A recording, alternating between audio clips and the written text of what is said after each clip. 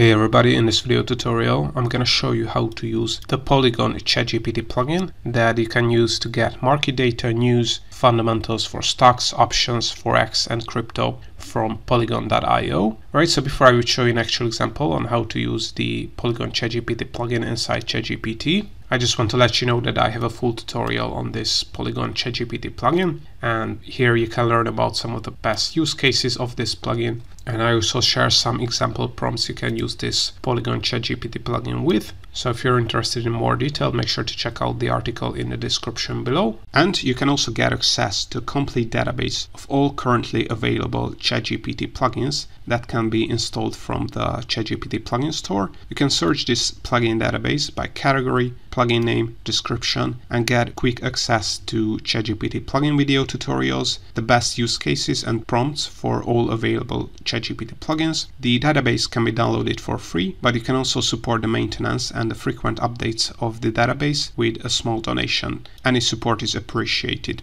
You can get access to this database by using the link in the description below. Alright, so let's see an example on how to use the Polygon ChatGPT plugin. So before you would be able to activate plugins in your account, you have to make sure that the plugin feature is enabled in your ChatGPT account, and you have to be a ChatGPT Plus subscriber to be able to enable plugins. If you don't know how to do that, so enabling plugin, I have another tutorial on my YouTube channel that you can check out. Then once plugins are enabled, I mean the feature is enabled, you have to click on New Chat and make sure that GPT-4 is selected from the model selector here. Then select plugins from the model drop-down list here.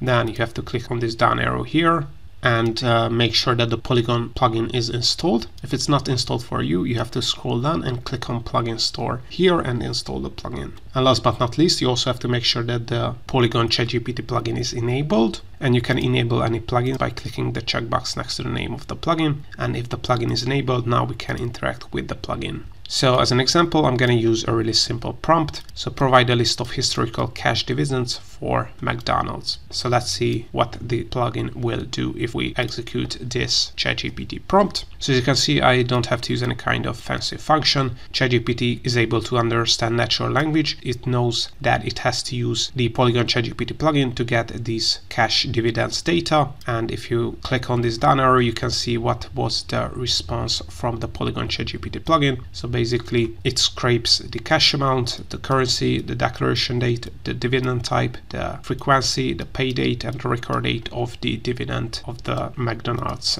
public company. And here you can see that in 2023, the cash amount was 1.52 USD. In 2022, it's 1.38. And in 2021, it was 1.29 USD per share. So all in all, this is how you can use the Polygon ChatGPT plugin. This was just one application, so if you want to get more information about how to use this plugin, what kind of prompts you can use, make sure to check out the article I have mentioned below. And if you want to learn more about other ChatGPT plugins that you can use for stock trading, cryptocurrency trading, options trading, I have a ton of finance ChatGPT plugin tutorials on my YouTube channel, but not just finance tutorials, but ChatGPT plugins for business, marketing, SEO, scientific research, productivity, and more. So make sure to subscribe because more tutorials are coming up. And also, if you want to get access to the complete ChatGPT plugin database that includes categories, searchable descriptions, and more, you can also find the link to that in the video description below.